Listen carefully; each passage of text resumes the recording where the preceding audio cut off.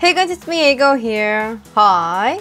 Hello. Today I'd like to introduce some cleansing products. There are so many types of cleansing products, so many people may not know which one to use. Among the many cleansing products, I chose the products that I have used and is not irritating to the eyes. Everyone is different, so I'm not sure if it'll be irritating for you or not, but I really wanted to recommend these products because I've been using them very comfortably without any sting to my eyes. I selected cleansing foam, balm, oil, and remover. I'll pick out the products I really like and give you a real honest review.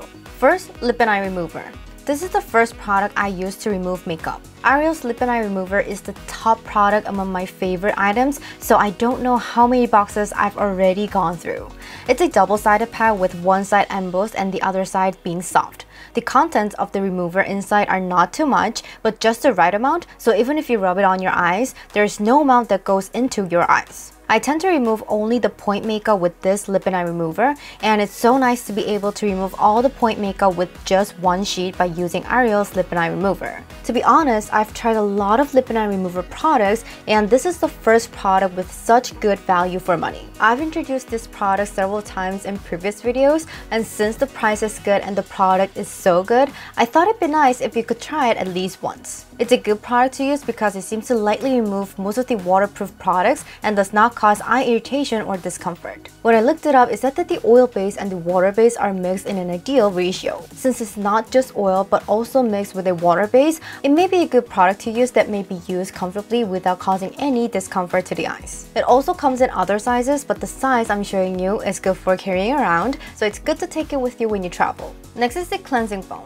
It's not just a cleansing foam, but a mild cleansing foam with a mild acidity. It's Missha's Thickening Cleansing Bowl Foam. It's not a cream type, but a bubble foam type, so it's a cleansing foam that feels very mild from the moment you use it. The formula itself is very moist and soft even without water, so it's perfect for those who are looking for a less irritating cleansing foam. It's probably because it contains ingredients that have a soothing effect, as there were almost no troubles on my skin when I was using this product. There are actually many bubble foam cleansers, but the reason why I chose this product is because of all the products I've used and gotten into my eyes, this was the least irritating of all. It would not be an exaggeration to say that there were almost none rather than few. Of course, each person may be different, but this is the product I chose because I think it's worth recommending. Cleansing oil.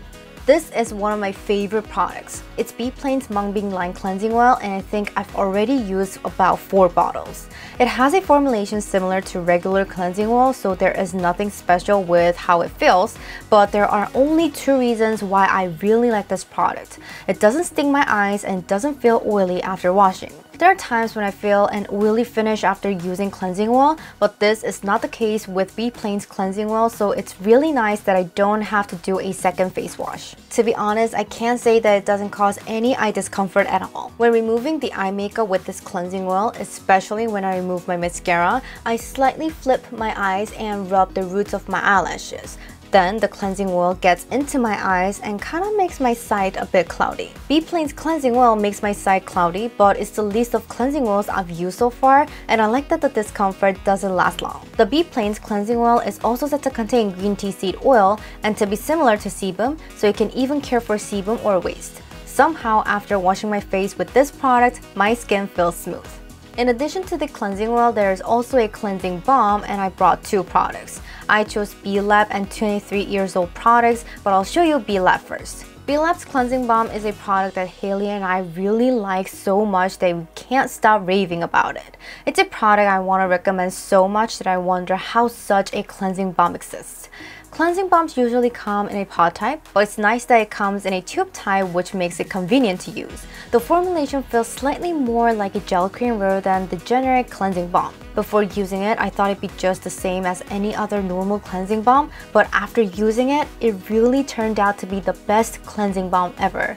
It removes makeup really softly and without irritation, and after emulsifying, it doesn't leave any oily feeling behind even after washing my face. Personally, it feels oilier than Beplain's cleansing oil, but the difference is barely noticeable. In general, I think cleansing balms are more oily and thick, and they're products that can cause the most discomfort and most irritating irritating to the eyes, but Blab's cleansing balm really didn't cause any eye irritation or discomfort at all. It's such a good product that I really want to say that it's the #1 cleansing balm I've ever used. And to tell you one more thing, this product has soothing and moisturizing ingredients as the main ingredients. So even after washing my face, my skin didn't feel dry or tight at all. So I really like this product.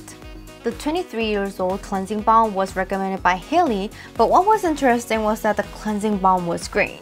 I at first thought that only the package was green, but was surprised to find that the cleansing balm itself is green as well. And it turns out that it contains green Houttania cordata, so it deeply cleanses the skin. This product is also not a regular cleansing balm. It has a gel cream texture that flows slightly, but it feels a bit sticky when applied. It was my first time using a cleansing balm like this, so it felt a bit strange when I first used it.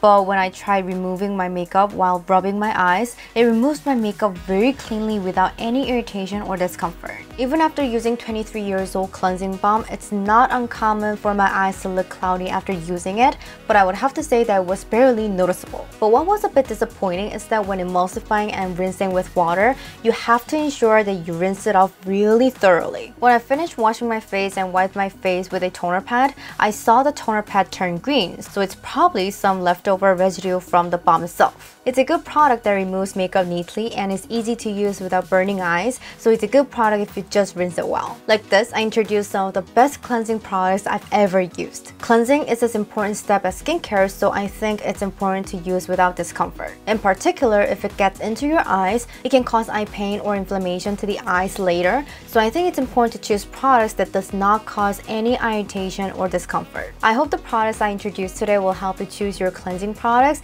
and I really hope you to try it at least once. So my video is still here. Thank you for watching my video today. Don't forget to subscribe, press the like buttons, and please leave some comments for me. I'll see you guys next time. Bye bye.